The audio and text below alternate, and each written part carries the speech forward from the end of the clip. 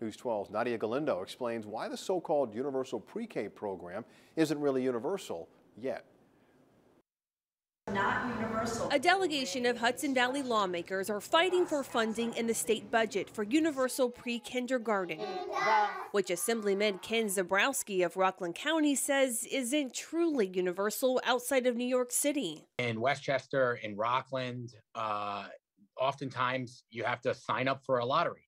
There shouldn't be winners and losers with pre-K. Zebrowski says he wants every 4-year-old in New York to have access to free pre-K and a full day of learning versus a half day, which he argues doesn't work for most working parents. You currently have a process where there's some half-day slots for about $2,700 a kid. There's some full-day slots for about $5,400 a kid.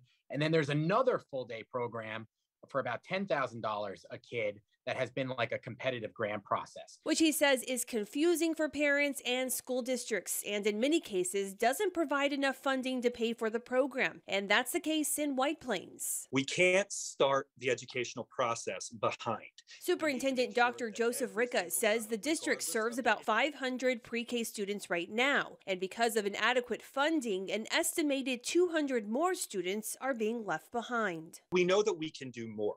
We know that we have more children who would be able to take advantage of pre-K in the city of White Plains, but we need to have the resources to be able to do that. Following last year's budget battle, state-funded pre-K programs were expanded to more than 200 school districts across the state.